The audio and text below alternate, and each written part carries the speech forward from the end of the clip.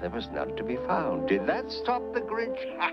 The Grinch simply said, "If I can't find a reindeer, I'll make one instead." So he took his dog Max, and he took some black thread, and he tied a big horn on the top of his head.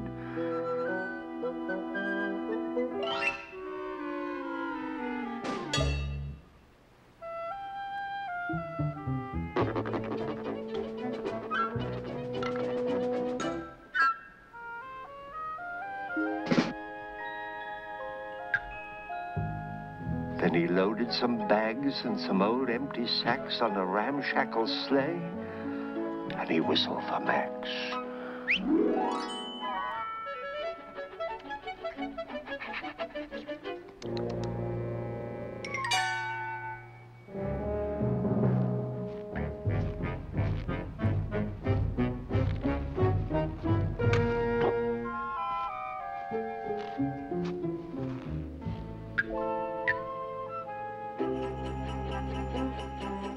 Then the Grinch said, "Get up!"